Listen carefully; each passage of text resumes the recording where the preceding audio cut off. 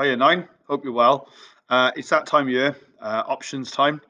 Now, obviously, normally in a situation in a normal year, I would go through this PowerPoint in lesson, but we can't do it at the moment. So I'm just going to talk you through it now to give you a bit of an idea of what's available in design technology. So you've got two options. You've got the BTEC option, you've got the GCSE option. Under GCSE, we have product design and health and social care. And under BTEC, you have hospitality and catering. So, GCSE product design, you've got the opportunity to design and make a unique, one of a kind product that you can take home and use. I've put some lovely examples on here from previous years.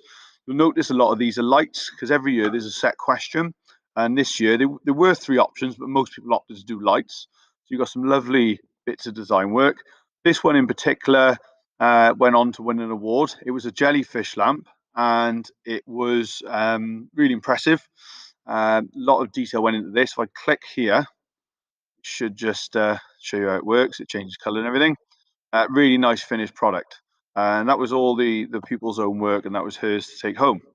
Um, so what you do, you'll learn about technology in the modern world and issues designers face, things like the raw materials running out and how we could be more sustainable as a society.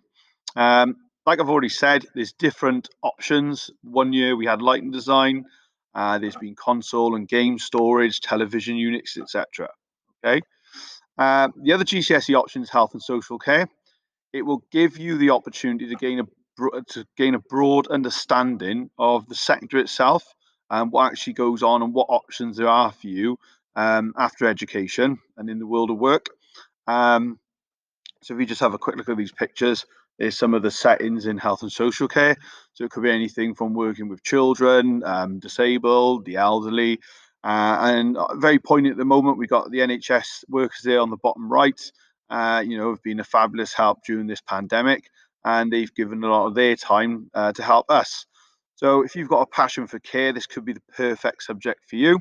Um, just some of the examples: studying sort of how children develop using different toys for education and learning and fun, and then looking at campaigns to reduce things like taking drugs, binge drinking, road safety for children, etc.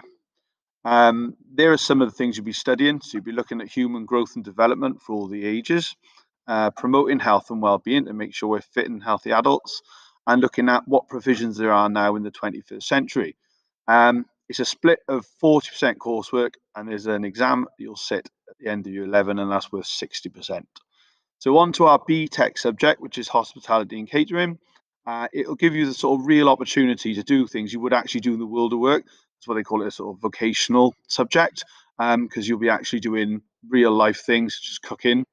And there's some of the jobs that you could potentially go on to and start with. Obviously, you could progress your way up. I'm sure people, that own and run these big hotels are earning an awful lot of money. So there's lots of opportunities there. Um, it gives you the sort of experience to develop essential skills that employers look for and they really want you to have.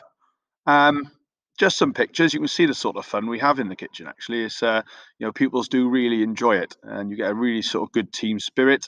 Obviously, these were taken last year before the pandemic. I'm sure in January we'll be back in the kitchen. Fingers crossed. But you can just see some of the things that have been going on. Some prizes given out there. Okay, and there's me disguised as a famous chef. And preparing and making the Christmas dinner for staff, which is obviously a big challenge every year that people's undertaking. That counts towards one of the units. So again, just a little breakdown. So working in the hospitality industry, you'll learn all about that, how to plan, prepare and finish food professionally, food safety and health and safety. So you do things, properly in the kitchen, and how the establishments themselves function. So like the business side of it, the money side of it, the finance. With this course, you've got 75% coursework and only 25% external exam. So there's less weighting on this one with the written exam. Okay. Now, I'm sure you're probably going to have a lot of questions. So if there is anything you want to ask me, just feel free to drop me an email or alternatively, when you're back in school, come and see me for a chat when you have chance, or Mr. Pierce or Miss Sydenham. Anyway, thank you very much for listening, and I hope you're well, and see you soon.